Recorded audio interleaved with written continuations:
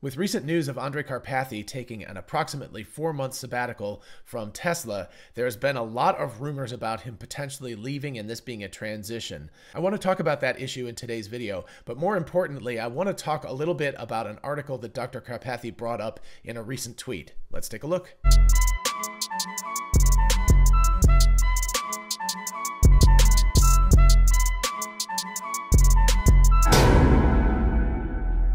And for those of you interested in investing, check out WeBull, an amazing platform for buying and selling stocks, and now cryptocurrencies like Bitcoin, Dogecoin, and others. Open an account and get a free stock valued at up to $200, and fund your account and get another free stock valued at up to $1,600.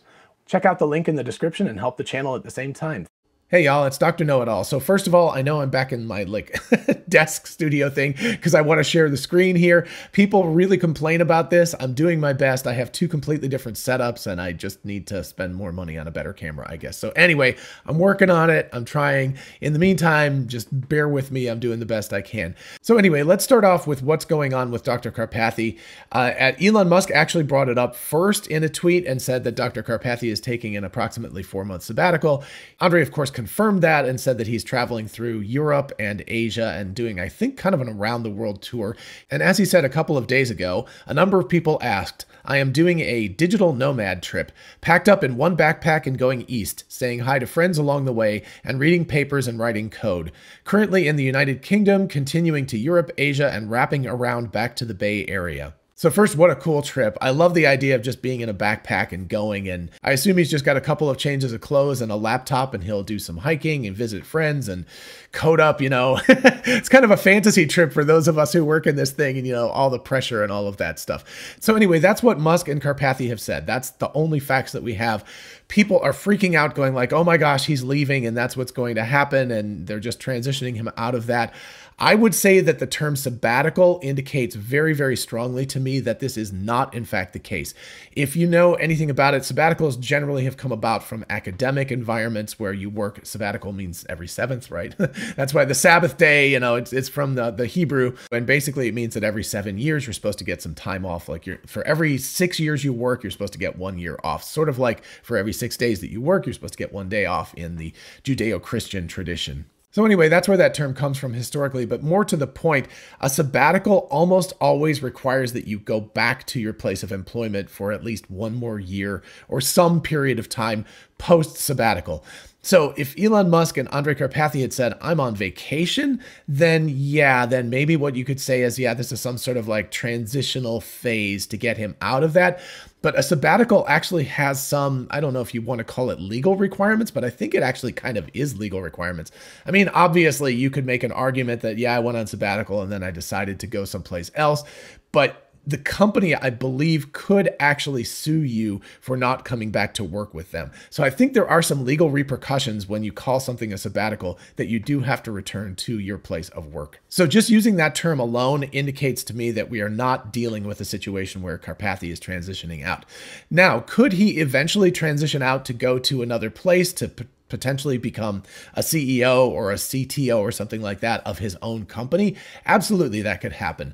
On the other hand, I don't know what startup companies are going to have access to the funding and things like Dojo, which Dr. Karpathy actually mentioned having access to already. Check out my video about that if you're interested in that, and I'll probably put that at the end of this video as well. But anyway, he talked about that, and you know, so you've got access to incredible hardware superclusters and things that most startup companies would just only dream about having. And of course, in addition, he's not just working on full self-driving, but I assume on the Tesla bot as well. So these seem to be appealing projects that would keep one active and interested in working for a given company for a long period of time.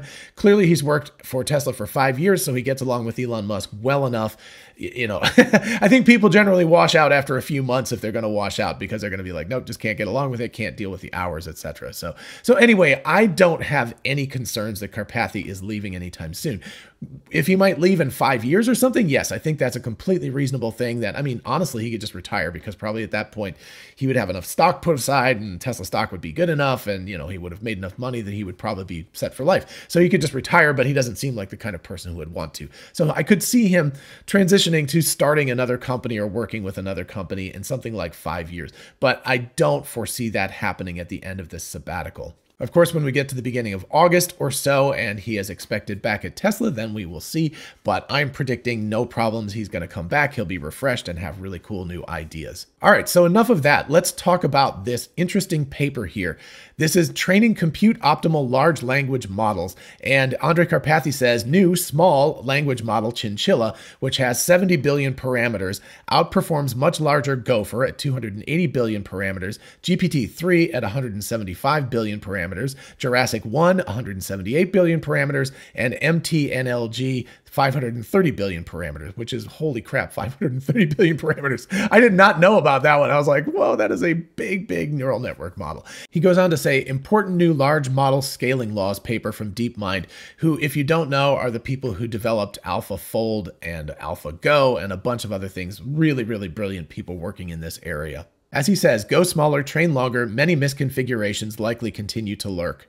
And then in response to somebody who said, so basically it's like you just leave it alone and forget that you're running it, and you come back and you're like, oh crap, it's actually there and it's trained better. Karpathy says, it's not that. These models are so expensive to train that you have to guess the quote scaling laws by studying smaller models, extrapolate that out, and make your best guess at optimal mega model training configuration. Then you cross your fingers and train for a few weeks/months. And if you don't already know, training these large-scale models is not as simple as firing up a couple of computers and running it. It is really expensive. OpenAI, when they trained GPT-3, it cost them $5 million to do that. So these are, these training runs, if you don't get them right, there's a serious expense and cost, not just in money, but also in time, because it could take weeks or months to train these models up. And if you don't get it right, then you have to start all over again and figure out what was wrong. So this is a significant problem, not something that I have an issue with. I don't deal with models of this size. So I don't know firsthand. I mean, these kind of numbers of billions of parameters are kind of mind-blowing. All right, so let's look at this paper quickly. I'm just going to focus kind of on the beginning and the end. Of course, I will leave a link in the description if you're that kind of person. It's 34 or 35 pages long. It's very, very long, very, very detailed. Excellent paper. I highly recommend it, but obviously for this channel, I'm not going to focus on the guts of this thing. I'm just going to look at the conclusions that they come to. You can see, of course, that there are many, many authors for this paper, so good for them. And it's called Training Compute Optimal Large Language Models. All right, so let's read over the abstract. We investigate the optimal model size and number of tokens for training a transformer language model under a given compute budget. We find that current large language models are significantly undertrained, a consequence of the recent focus on scaling language models whilst keeping the amount of training data constant. By training over 400 language models ranging from 70 million to over 16 billion parameters on 5 to 500 billion tokens, we find that for compute optimal training, the model size and the number of training tokens should be scaled equally. For every doubling of model size, the number of training tokens should also be doubled. We test this hypothesis by training a predicted compute optimal model, Chinchilla, that uses the same compute budget as Gopher, but with 70 billion parameters and 4 times more data. Chinchilla uniformly and significantly outperforms Gopher at 280 billion parameters, GPT-3 at 175 billion parameters, Jurassic 1 at 178 billion parameters, and Megatron Turing NLG at 530 billion parameters on a large range of downstream evaluation tasks. This also means that Chinchilla uses substantially less compute for fine-tuning and inference, greatly facilitating downstream usage. As a highlight, Chinchilla reaches a state-of-the-art average accuracy of 67.5% on the MMLU benchmark, greater than a 7% improvement over Gopher. All right, so that is a mouthful. Here is the important takeaway that I've highlighted in blue. For every doubling of model size, the number of training tokens, in other words, the data that you use, should also be doubled. That's the big takeaway from this thing, is that essentially what we've got is a whole bunch of models that are training. They're increasing the parametric size of these models, in other words, the number of parameters. Again, if you don't know, parameters are just like, if you imagine like a little mixing board or something, where you're just tuning knobs, and you've got 280 billion of these knobs or something with Gopher, right? So what they're saying is that rather than just keep increasing the parameter size and the number of parameters that you can tune and keeping the data size the same, what you're going to do is undertrain these things. What you need to do instead is use a smaller model. And again, it's not very small. It's 70 billion parameters still. It's absolutely monstrous, but it's way, way, way smaller than these other ones. But what you need to do is scale up your data instead. So that is their main takeaway from this whole thing, is that what you need to do is, instead of just continuing to increase the parametric size of your models, you need to increase your data in lockstep with your model size increases. All right, jumping down to letter G of their article, I just wanted to call out this one little thing. This is really interesting. Gopher was trained with Adam, while Chinchilla is trained with Adam W. So Adam is an optimizer, and I didn't realize that Adam W actually could perform better, so that's rather interesting that there is a new, even better version of an optimizer that's out there. Not a big deal for those of you if you don't care about this kind of stuff, but I thought that was really cool and that they actually are using Adam W as an optimizer here. All right, and then we get to a table, everybody's favorite thing in the world. These are all text-based data sets, but you can see that Chinchilla, the way that they trained it, the boldface means that it outperformed all of the other systems for those particular tasks. And by the way, of course, they could have had the table extend because they could have had GPT-3 and other things in there as well. But what they did was they just pulled out the 3 that had a result that beat the other ones. So Gopher was sort of state of the art before, which is why it's there. And you can also see the Jurassic 1 on 2 categories, DM Mathematics and Ubuntu IRC, which is a text-based sort of chat room kind of thing. Big giant data sets of language stuff. So anyway, but for most of these things, for most of the data sets, it outperformed, and actually it only underperformed on the mathematics by a tiny bit. The Ubuntu IRC, interestingly enough, it really underperformed in that area. But overall, Chinchilla has beat out these other things by training on a larger data set for longer, and that's the interesting result of all of this. All right, so the big question is, okay, this is really, really cool. These are really interesting results.